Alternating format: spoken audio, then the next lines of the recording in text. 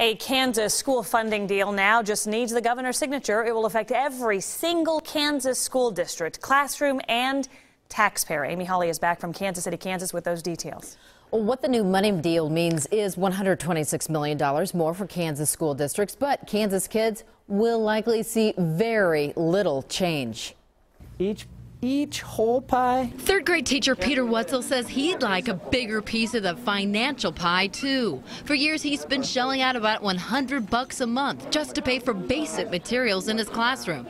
A room, by the way, that's not so high on the teacher's list. Well, some people call it Siberia, the annex, the place where most people don't want to go to. The kids are lovable, but they're learning in a not-so-lovable space. They're learning here, in a cramped mobile unit outside of the school. Found out you could staple to the walls, and that was enough to get me to be that brave one to step up and say, oh, you know, I think I'll bite the bullet for the team. The team at Frank Rushton Elementary School grew last year, and more kids means more teachers and staff have also been pushed out to these makeshift offices in the hallway and here. It's a kindergarten closet.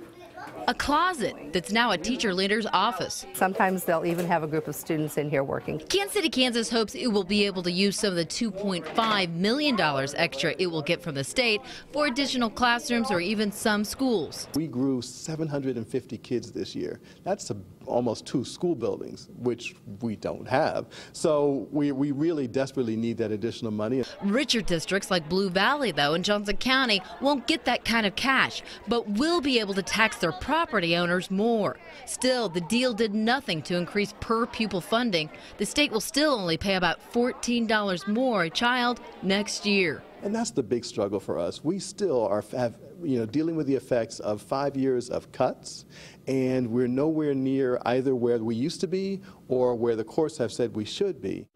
So the deal addressed the wealth gaps between rich and poor districts, not the money each school receives for each student. So students will likely see very few changes in the classroom, but property tax owners will. So poor districts will have to use most of that money to lower property taxes for schools. And in richer districts, taxpayers could end up paying more at the discretion of the districts entirely. It is too early, though, to tell which districts will decide to do just that. Amy Hawley, 41 Action News. So lawyers for parents and districts at the center of the school funding issue say the approved plan has very little new money for schools. Attorney John Robb says taking money from youth programs and changing property tax provisions will widen the gap between rich and poor districts. So far, the plan has not reached Governor Sam Brownback's desk. Lawmakers have 10 days to send it.